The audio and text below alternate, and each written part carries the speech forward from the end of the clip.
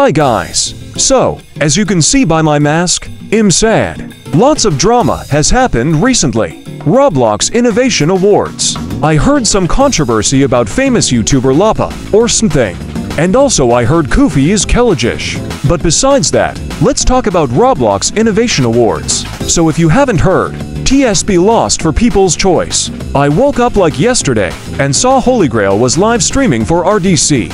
I was watching it with my friend the Great Tin Pot. Go sub to him. And then I hear TSP loses? Like how? The choices for People's Choice was Dress to Impress, Gunfight Arena, Driving Empire, and TSP.